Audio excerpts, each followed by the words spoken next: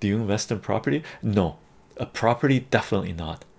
Definitely not. One of the reasons is my family was in I have been involved in property, contractors, developers for 30 years, right? So I know the market. And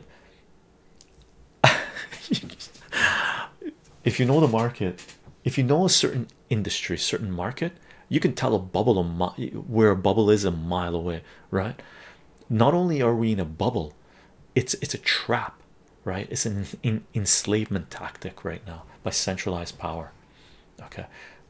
Gold threads, it for sure and by the way, I'm only referring to investment property. People who are flipping houses and all this chat. Some people have like 3, 4, 10 properties on the go at the same time. They're leveraged through the tilt, right? They're counting on rent being paid and commercial real estate, this.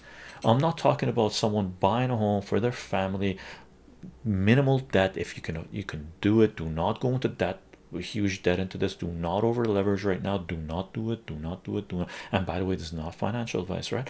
But if you're buying property at a reasonable price and you understand that you're buying in a bubble and you can afford to hit the economic hit that is coming and has already arrived for many people, just the beginning, by the way.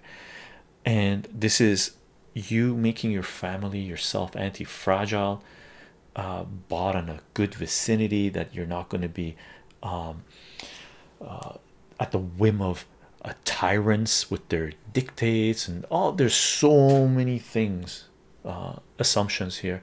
Then that is okay to do, right? That is okay to do. So there's a distinction here regarding property.